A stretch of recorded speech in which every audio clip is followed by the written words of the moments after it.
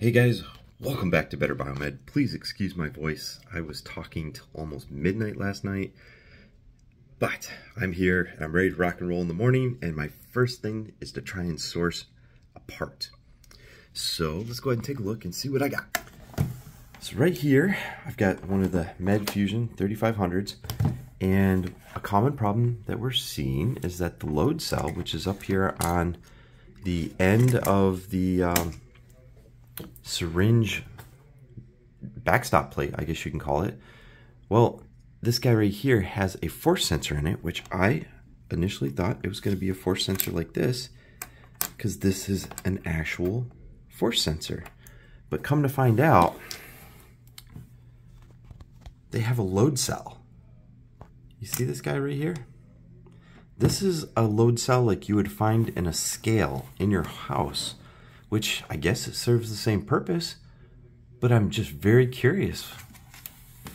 I guess it's got a single mounting point, which makes it easier. It does the same job.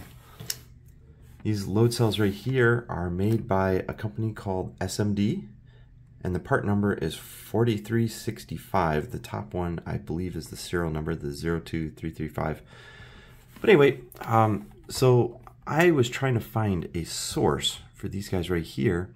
And the way that you normally do that is you load a data sheet. So you can see over here, I'm in a load cell data sheet, and down here are your measurements. So the most important thing for one of these type of sensors is obviously its range, and then also the voltages. But you can see up here in the product description, parallel beam style. So this one here is pretty close, but I measured it out and everything, and this appears to be a one-off part. Kind of frustrating. Looks like PartSource has it for $65. Unfortunately, PartSource is infamous for the lag time between the time that you order it and the time it shows up. And I was really hoping it was going to be one of these kind of force gauges or force sensors, because those ones you can usually source from third parties way easier. Guys, what a morning already. So these Med Fusion 3500s, I haven't fixed very many of them, and I have definitely never opened up the end cap. And there's a couple of interesting things that I see. See this board right here? These are optical interrupters.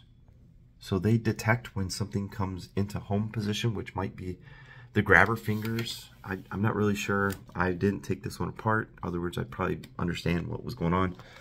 But a common problem with these seems to be the voltage or the creep of that load cell. It's just out of range. So then we got to change them out, which doesn't really completely make a lot of sense, because those things are infamous for being very durable. So why are they going bad in Med Fusion 3500s? I'm just curious.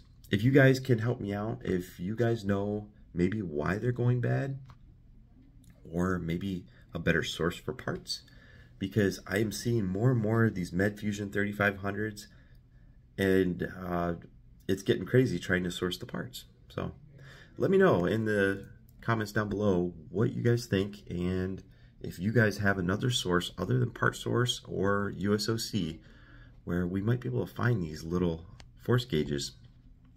Be curious. Let me know, guys. Thanks for watching.